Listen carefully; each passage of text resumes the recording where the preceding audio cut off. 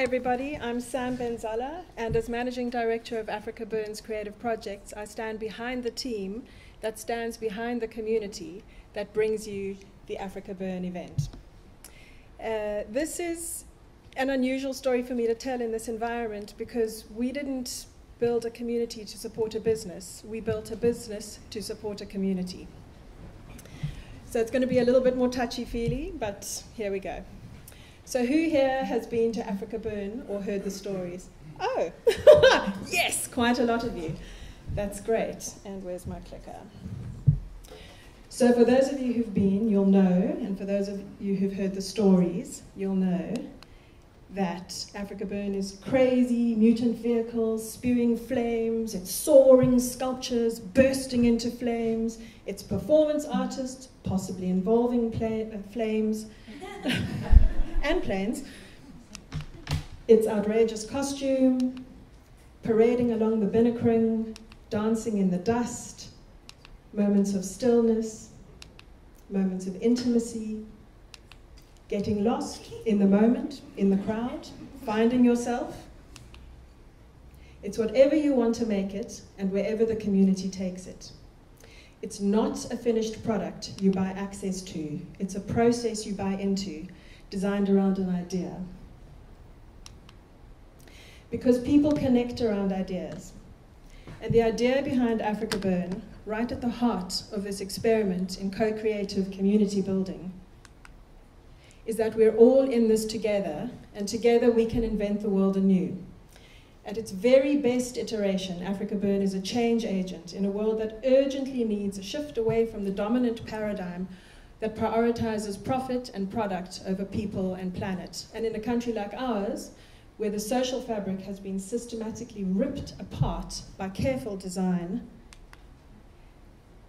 finding ways to connect and rebuild in healthy community is not just imperative, it's a moral obligation, which is a lofty aim. But you have to start somewhere, and you may as well aim high. And you might as well have fun while you're at it, because we humans are social animals hardwired to play. So AfrikaBurn invites you to reframe the way you engage with yourself and in community, to connect on a deeply gratifying human level with the people and the environment around you, and to get down and dirty with, or step up and celebrate what it means to be you. And one of the most amazing things about the Burn community is that it's actually incredibly diverse. We're not a bunch of people united around a common thing that we all enjoy. We're a bunch of people ignited by an idea that resonates with us. We span generations, demographics, LSMs, skill sets, and a host of special interests. And it's this incredible diversity and this universal accessibility that it spawns that is the inherent potency in AfrikaBurn and that underpins a flourishing global burn community. Our digital community currently sits at around 100,000 across 2 main Facebook pages, and alongside these are dozens and dozens of smaller groups aligning around their particular affinity within the broader community, self-seeding, self-organizing, self-sustaining, and self-regulating. And each of these affinity groups is a point of connection that people can hook into, each one a gateway, providing opportunity for engagement, a way to deepen or broaden your participation in the community. Each group a vector for personal agency, helping shape a community as a whole. It's a model designed around the catalytic power of collectivism, designed not to generate currency, but energy, a current, not to control it, but to harness it and channel it. It's made by many. It's open source, it's participatory, it's peer-driven. Like electricity, much more powerful when it surges. And the annual AfrikaBurn Creative Expression Festival is like a 1,000-volt jolt to the system, a defibrillator waking us up. Everything we do as an organization is designed to build and support community, and we do this by creating space for it. We create a city. We're a civic. For the short time that it exists, Tankwa Town is one of the larger human settlements in the Northern Cape. In essence, it's a blank canvas onto which the community project their offerings, We provide the basic framework, and the community fills it, co-creating the experience by gifting to the people of Tankwa Town the thing they want to share. This is Tankwa Town 2019, roughly 2 kilometers from end to end and about 500 meters across the Binnekring, which is that circle that's sort of half enclosed there. And all those dots in the middle, they represent acts of creativity gifted by our community. Artworks, performance pieces, sound installations. And the city of art and generosity is filled with magic and splendor. From the sublime, this is the moment, built in Russia by a group of people in their late 20s, early 30s. And they shipped it over and assembled it, spending weeks in the desert. And when you came across this thing in the middle of the desert, it was absolutely astonishing, emerging from the desert floor in a kind of organic way. And then you'd find the staircase and you'd walk up, and inside, a beautiful, very slick lounge space. And you could have your moment there, either with an absolute stranger or with your best friend. Of course, there's also the ridiculous, like being woken up at dawn every morning by an anvil blasting. There's stuff that'll tickle your fancy, like the purple spanking booth where you can choose your punishment. And there's stuff that'll blow your hair back. It starts with the simplest of ideas, of pooling resources in your friend group. I'll bring a stretchy, you've got 6 bean bags, you've got a couch, someone's got bunting, someone else has fairy lights, and the next thing you know, collectively you have a lekker, comfortable social space. And then maybe your friend Dave is an amateur astrologer or astronomer, so he brings his telescope along, and the two of you are watching Venus rise one evening when a couple walk past on their way to the Binnekring, and they stop to ask what you're looking at. And the next thing you know, a small crowd has gathered, and Dave is explaining the magic of the dog star to 20 people who are now eating popcorn that the neighbors across the way came to bring you. This is the social alchemy that happens out there, and the creative projects are powerful vectors for this kind of social collaboration, physical manifestations of the personal connections that are being forged in the process of actualizing a project. Some of these are communication platforms. This is Burning Mail, one of our longest standing creative collectives. Every year they print around 5,000 postcards of pictures from previous burns, and you go, you write your message. Maybe you're going to send it to someone who you're missing at the time and couldn't come to the burn with you. Maybe you just want to invite your friend who's staying across the Binnekring on the other side at 4-ish to come for dinner. Burning Mail will deliver it. It's pretty incredible. In fact, they post the postcards that are leaving Tankwa Town at the waterfront post office here, and Jacques, the post office manager, it knocks his socks off every year. It's pretty cool. Some of these are service offerings. You can get lost mind insurance, you can get a massage, you can learn about the local flora and fauna. Lots of them are good, clean fun. Some of them are pretty dodgy.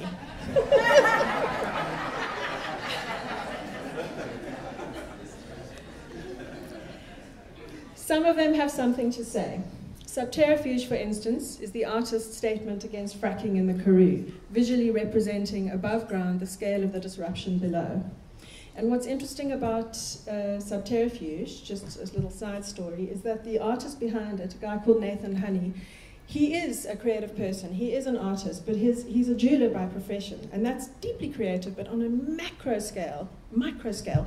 And he has ended up with, through his time with AfrikaBurn, scaling up significantly. He's now one of our most prolific large-scale sculpture contributors, and Subterfuge is the largest piece that's been built there so far at over 18 meters. What's also great about Nathan is that he has roots in Sutherland, which is a small town in the Northern Cape, and he's used his projects at AfrikaBurn as a skills development platform for the community there.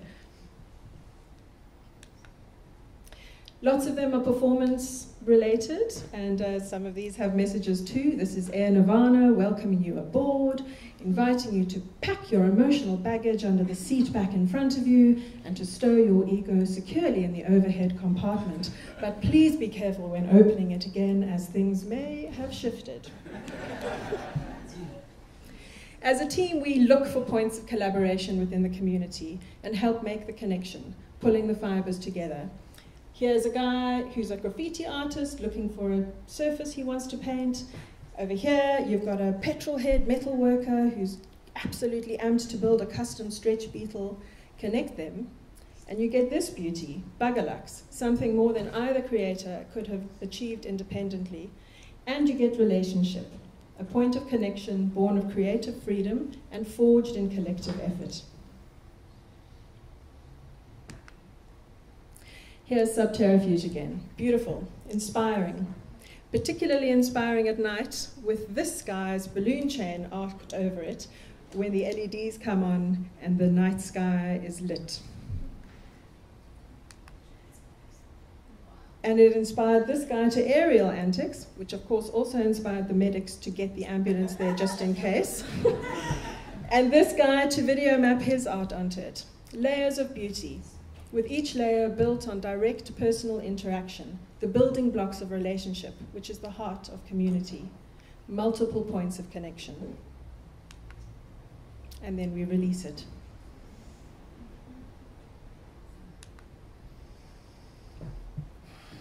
This works because the desire to create and generate is innate in all of us. As entrepreneurs, you're responding to that same innate impulse to do, to make, to build. And because as social animals, all of us feel a deep need for connectedness, not just to one another, but also to something that is bigger than ourselves. And in this fertile, generative, hyper-connective environment, you get to experience levels of personal freedom, levels of connection, levels of challenge, and levels of agency that are not ordinarily within easy reach. The creative freedom is what is so inspiring about this community. Because in a place that is so generative and so abundant, you are able to take risks. You feel like you should. This, for instance, Yggdrasil, the tree of life, looks nothing like it was originally intended to. Nick Davies' original design was a 32-meter-high baobab that she was going to build alone. Not a chance. So she applied her creative thinking to this process and found a Danish funding body that has a specific mandate to fund projects with a high likelihood of failure. How epic is that? And through this funding body, she got access to a community of Danish and Swedish and Norwegian makers who came out and spent 2 months in the desert co-creating this piece that looks nothing like her original concept, but the process was the point. And the artwork is a spectacular success, absolutely spectacular. In fact, it was the first and only to date piece in Tankwa Town that is completely wheelchair accessible, with a ramp that ran from the bottom all the way up to the top, which was an incredibly generous act of radical inclusion. Another little story about this, the guy who did the lighting jumped on a plane from Switzerland. He left a white-collar job in finance, I think, to come and participate in this project. And when his ride picked him up at the airport, this guy handed him a batch of lights and went, "Figure it out, you're the lighting guy." Thomas had learned how to do lighting on this project, and he has gone on to do lighting on numerous projects for AfrikaBurn and has had a major lifestyle, life-changing shift, left his job in corporate and now is a light artist, globally recognized. So all of this happened in 2017, which was a good year creatively, but it was an interesting year for AfrikaBurn. Measured in terms of success, the standard markers, it could be considered our best year. AfrikaBurn was featuring on Best Festival and Things to Do Before You Die lists all over the world. Huge collectives centered around EDM were bringing their thing to the desert with stellar DJ lineups. We capped our sales at 14,000 tickets. The frenzy for the people who couldn't buy was desperate. This was around 30% growth, and it generated close on 20% in surplus for us. Excellent. Or not. Because it had a very near catastrophic effect on the integrity of the AfrikaBurn project. We'd fallen victim to the hype that had proliferated around a narrative that was an easy sell for media but wasn't true to our purpose.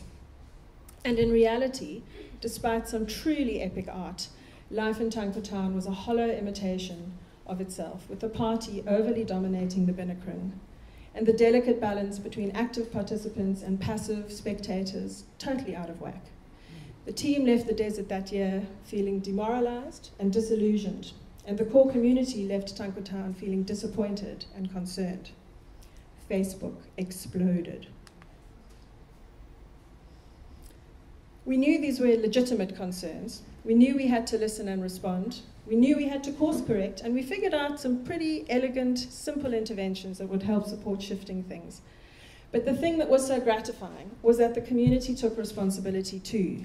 They understood their agency in the space, and they used it to voice their distress, to share their concerns, to share their solutions and suggestions, and to drive collaboration around the kind of experience they'd felt missing from the Tankwa Town landscape, which is absolutely amazing.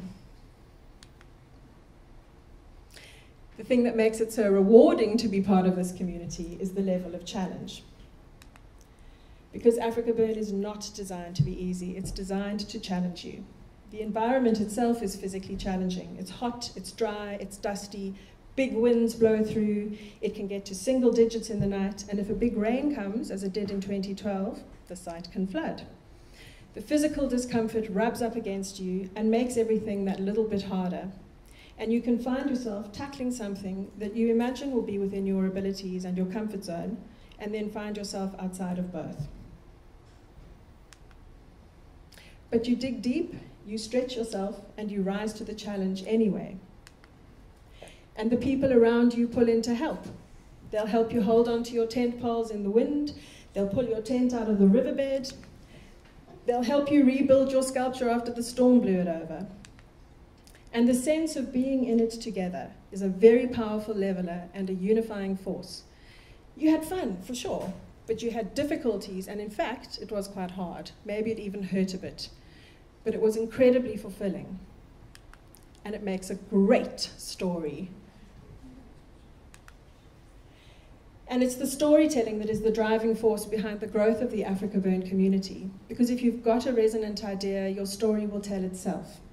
Stories of Burning Man lit the first fires of imagination that brought AfrikaBurn to life. In its genesis phase, it was storytelling that spread that message of this project. Public speaking to anyone who would listen. Institutions, educational bodies, community groups, special interest groups, friend groups, anywhere it seemed it might resonate. Those who heard the story were curious. The 800 to 1,000 or so who followed their curiosity and came to the first iteration of AfrikaBurn became storytellers themselves. And so the story proliferates. And the trick is to keep telling your story in words and images and action, and to drive a narrative that stays true to your own intentions, to stay curious about your story. It's alive and evolving, and the narrative threads are being woven by your community. What's the story now? What's the story here? What's your story? That's how you invite people into community, a resonant message and a great story. That's how you build it, and they will come. Thank you.